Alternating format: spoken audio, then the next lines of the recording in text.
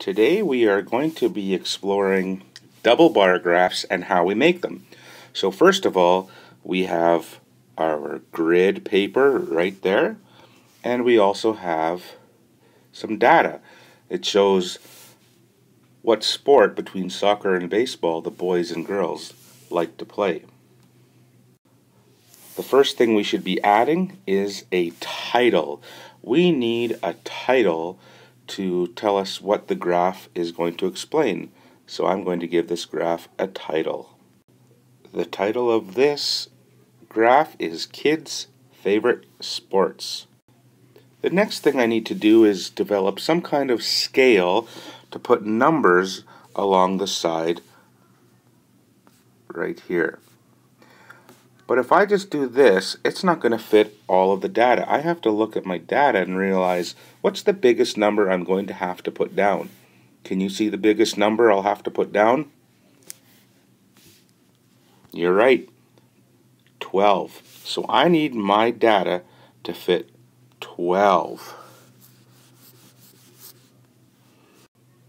Since I need it to fit 12, I'm going to put down a number to represent each square. But that might get kind of crowded, so instead of putting a number for each square, I'm going to put a number for every second square. And then I know that I'll reach 12, which is the biggest number that I need to put down. This is called the scale.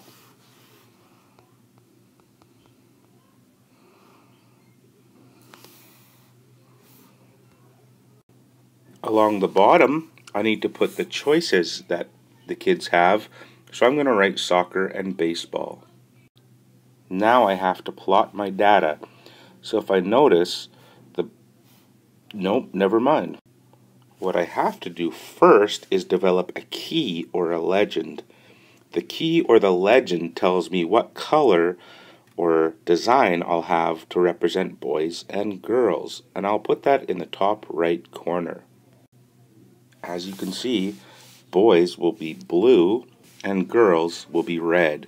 Now I can start to plot my data. So how many boys like soccer? 12. So I'm going to make sure that I make this really nice and that 12 boys play soccer. And I'm going to color this in nicely. You, of course, will do a much better job because you'll take a lot of time. And how many girls like soccer? 9 girls like soccer, so I'm going to represent 9 right there. And you'll notice that the 9 is not on our scale, but I know that each square represents one person, and the 9 is between the 8 and the 10, so that's where 9 goes. Next, I'm going to put in baseball. There are 7 boys that like baseball.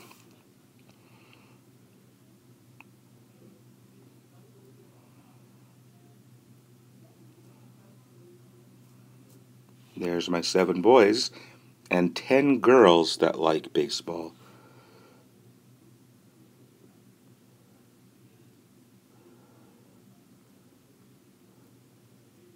Now the last thing you'll notice is that I left a little space here between soccer and baseball, and that way it doesn't get too full and the graph looks a little bit neater.